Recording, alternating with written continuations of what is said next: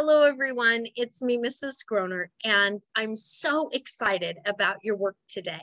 Today, you get to have the opportunity to write your own story about your family.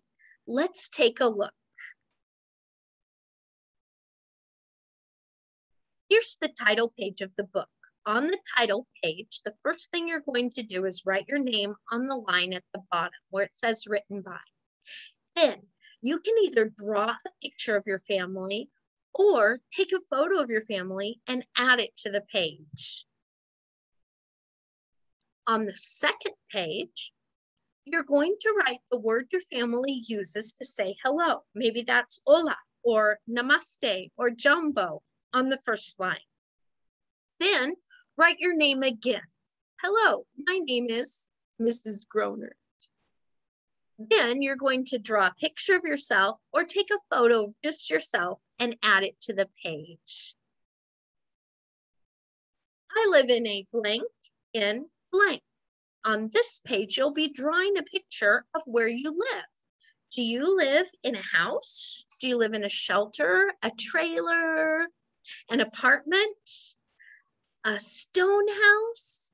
Draw a picture of where you live and then tell what you live in and where it is. Is it in Oregon? Do you live in California? Do you live in Somalia? Write that word on the line. Now, this page is really fun. The next thing you're going to do is take a photo of your family or the people that you live with right now. Who's taking care of you? Do you live with your mom? Do you live with a foster family? Do you live with your dad or your grandma? Take a photo of those people and then write, I live with my, and write, who do you live with? Sister, brother, dad. Write those words out on the line. This is a good one too. So now you write, we like to eat. What food does your family like to eat together? Is it popcorn or hot dogs or pozole? Whatever you like to eat, write that on the line and either take a photo of that food and add it to the page or draw a picture of that food that you like to eat with your family. On the last page, you're going to draw a picture of what you and your family like to do together.